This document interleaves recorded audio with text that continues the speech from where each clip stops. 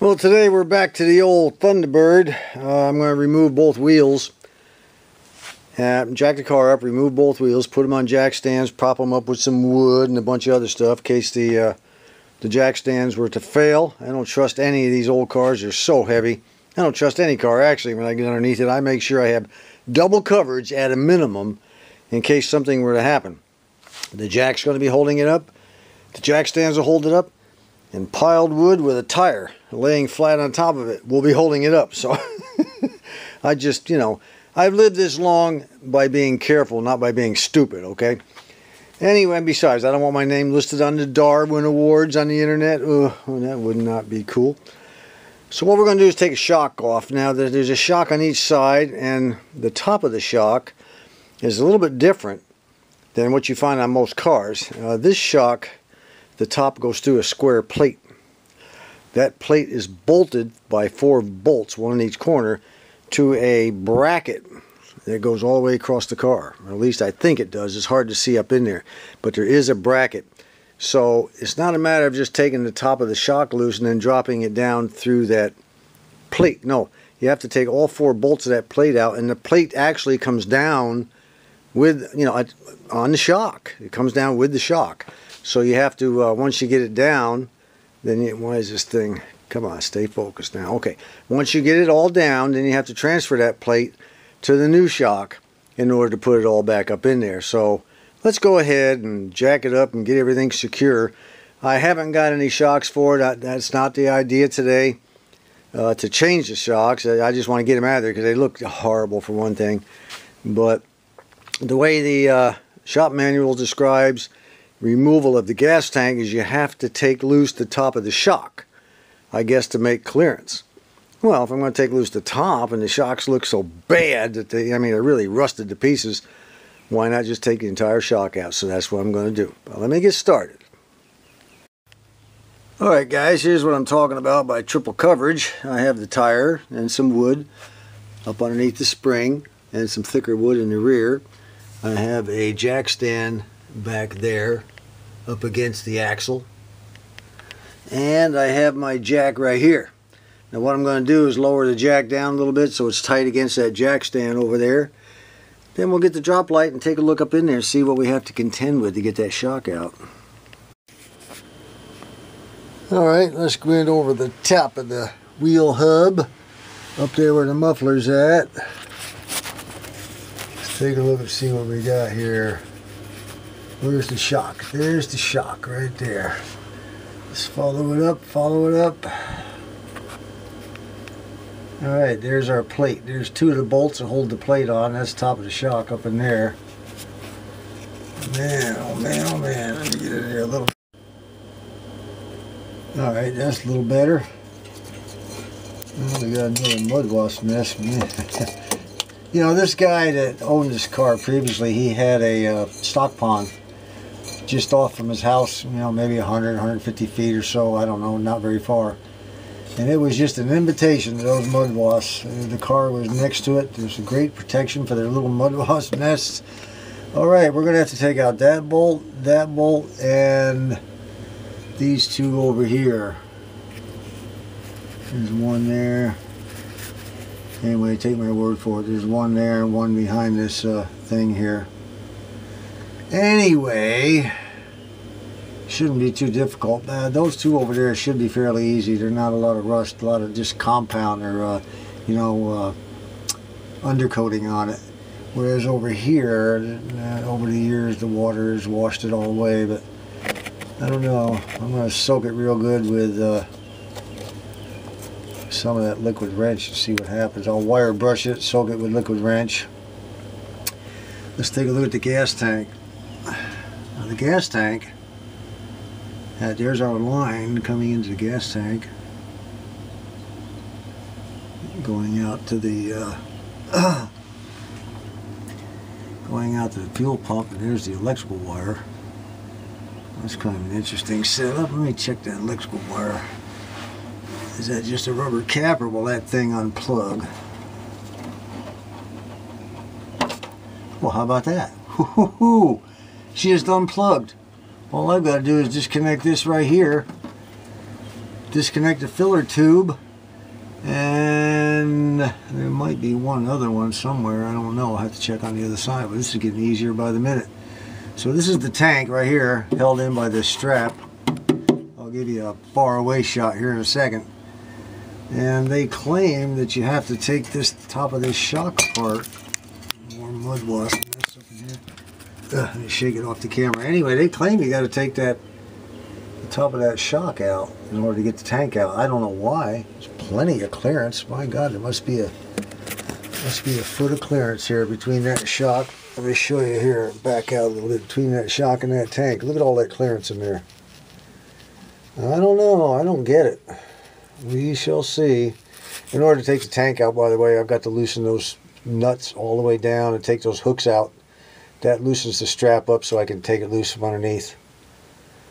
Well, I'll tell you what, while I'm under here fiddle farting around with this shock, I think I'll go ahead and disconnect that gas line over there. All I need is a pair of pliers to, squeeze that clamp together and slide it up and then take that rubber hose off. I might even go ahead and squirt this down with some liquid wrench and maybe even remove it. Maybe we can do all this prep work, or at least get it loose. I don't want to try to take it out or anything until I get that filler tube loose. I'll show you that in a second. Now, in order to remove the filler tube, there's a plate behind that cap, behind the neck of the filler tube. It has 4 hex head screws that need to come out, and then we need to take these screws out right here, and because this goes straight into the gas tank, and there's an O-ring in there, good size O-ring that goes around. It's a pretty thick O-ring to keep it sealed. Probably been in there since the tank was put in the car, and you can bet that baby is stuck. So, and there's normally a plastic or fiberglass cover. I'd like to come up with one of those somewhere that fits over the top of the filler tube here, and it bolts to the trunk here. There's one of the holes right there, and there's another one up there. It bolts in and covers and protects this thing. Unfortunately, it's missing. I think everything is missing from this car. But, considering the price and the condition it was in for the price, guess I have nothing to complain about. So we're going to have to get that filler tube cracked loose after I take the screws out from the inside of this box. We're going to have to crack that pipe loose from that gas tank and then slide that baby out. That's why we have to get this ring, the screws in that ring out of there. Now, this is a strap wrench that I have had for many years. Okay, I've used it for all sorts of things. I had a whole set at one time, a small strap wrench, a medium size, and then this big one. And I used the big one quite a bit, but not as much as the medium and the small. Anyway, whatever happened to the medium and the small, I have no idea. Like I said, when the grandkids get in your toolbox, everything disappears. Well, I guess I ought to show you how you adjust the size first. This piece of rubber here fits in that slot, and then you just pull the rubber down until you get it to the size you need. Just keep pulling it and pulling it. Now, it comes out easy. It's not held in by anything. I've had to have actually tape around them to hold them in place. Some of the cheaper ones, the Craftsman's not so bad, but just pull the rubber down. Just pull it down with your hand, and it gets smaller and smaller until you get to the size you need. And that's the way we're going to do it. We get to the size we need, and then we just grab a hold of the handle.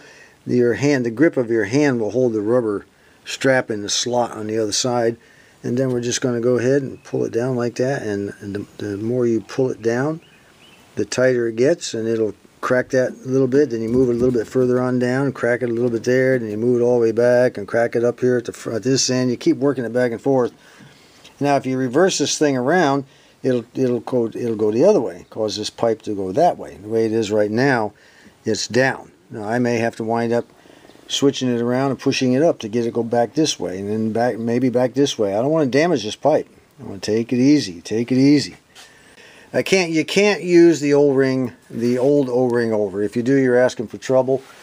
If you ever take a filler tube out of a gas tank, unless you have no other choice, buy a new O-ring for it before you put it back in, because it won't seal unless you gook it up with some kind of crap. I don't know what you would put in there, silicone, or even then it wouldn't last very long. always use a new seal. You want a nice tight fit. You don't need gas pouring out underneath your car, getting on your mufflers. You understand what I'm trying to say here with kids in the back seat of the car? Okay. Let's see what I can, what I'm going to do is I'm going to try to clean those bolts, all those rusty bolts around that plate with a wire brush, and then just give it a good spray with liquid wrench, and then I'm going in the house for a cup of coffee. Alright, coffee break is over, and those bolts have had quite a bit of time to soak. Sometimes they require days, you know. Some people think you can just spray a bolt and 10 minutes later it's going to be loose. That's not necessarily the case. Now this bottom bolt down here that holds the bottom of the shock, I went ahead and sprayed that too before I went in for my coffee. I think what I'm going to do is take that bolt off first. If you take the top loose and then you try to take the bottom loose, the top is up there flopping around back and forth, and it can cause all kinds of problems. So let's see if I can't get that thing at least get it broken loose. Well, we got the big old nut off.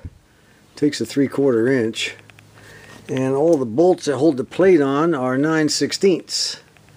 3 of them came out with no problem at all. The 4th one is of course the muffler tailpipe has to be in the way, but that's okay. You know, I mean, I can't get a ratchet up in there. However, at times like this is when it pays to have a good set of ratchet wrenches right here. If you don't have a good set of ratchet wrenches, get you some. They're great.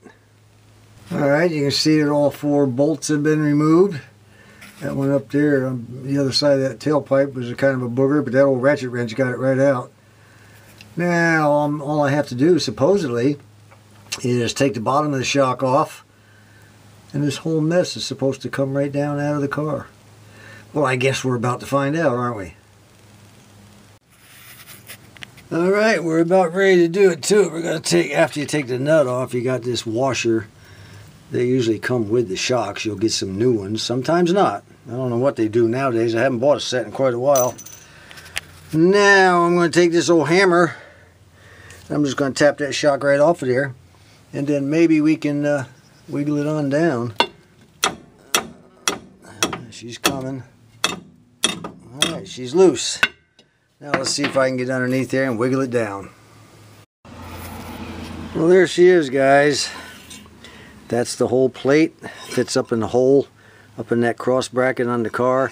My job now is to get this nut off, and I'll have to put a pair of vice grips right there on the end where it's flat, or a small wrench or something. It all depends. Looks like they've used vice grips in the past. Just tighten it on down.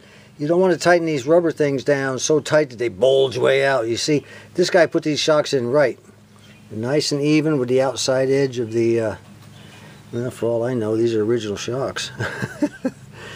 Anyway, that's what we're going to do to the other side now. So now you know how to take the shocks, the rear shocks, out of a 1966 Thunderbird.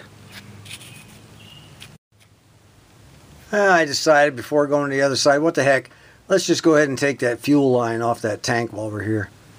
Use as much of the time as we can productively. Well, she's off, nothing to it. But, you know, this is going to have to be replaced because it's hard as a rock. Yeah, you don't want that. Too hard.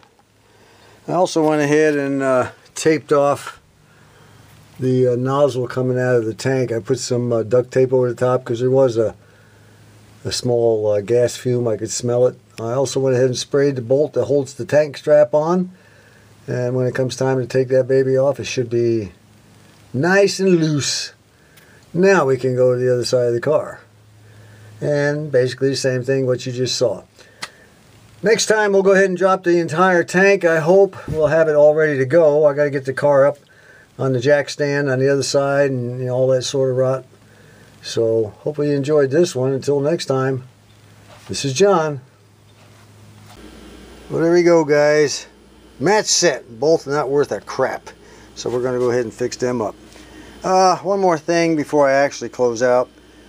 I went inside a few minutes ago, cooled down, checked some of my YouTube subscriptions to see who had uploaded what lately, because I kind of been behind with all the work I've been doing. And I found out that yesterday, of course everybody else already knew this, I'm a little bit behind, but yesterday, I'm a Junk Collector had a birthday. Well, even though it's a day late. Here we go, Don. Are you ready for this? Happy birthday to you. Happy birthday to you. Happy birthday, dear Don. Happy birthday to